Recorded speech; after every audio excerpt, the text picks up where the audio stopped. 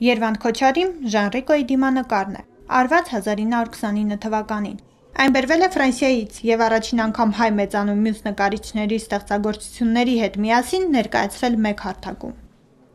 Երվանդ Քոչարի ժանրիկոյի դիմանկարից բացի սեպտեմբերի 5-ին Կոմիտաս թանգարան-ինստիտուտում կայացած ընտրանի խորագրով ցուցահանդեսի ժամանակ ներկայացվել են 19-րդ դարի երկրորդ կեսից մինչև 21-րդ դարասկզբի հայ կերպարվեստի դասական և մոդեռն աշխատանքները։ Հատուկ ընտրած հայ կերպարվեստի գոհարներ, որոնք կամ երբևիցե չեն ցուցադրվել, կամ շատ հազվագյուտ են ցուցադրվել։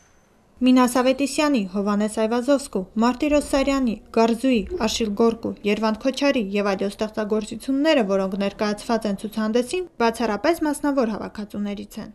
Կոլեկցիոներ Սարգիս Գրիգորյանը ցուցահանդեսին տրամադրել է Լևոն Թութունջյանի կտավները։ Նշում է, որ սև շուկայում հայ նկարիչների գործերը շատ են կեղծում և վաճառում են կես գնով։ Չկա հայ նկարչություն, գեղանկարչություն, հասկացողություն, որևիցե, ասենք, հանրաճանաչ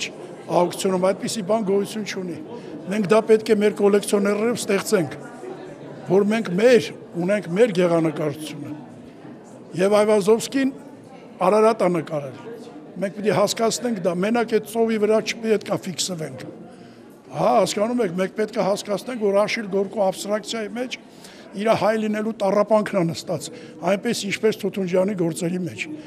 Բացի հայ կերպարվեստի գոհարները ներկայացնելուց, ցուցահանդեսը մեծ բիզնես ձեռնարկի իրականացման առաջին քայլն է անում, որի նպատակը հայ կերպարվեստն աշխարհի ճանաչելի դարձնելն է։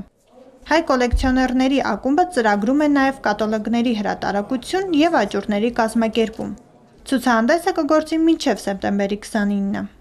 Գայանե Մարտիրոսյան, Հարություն Տոլանյան, մշակութային ազդագիր։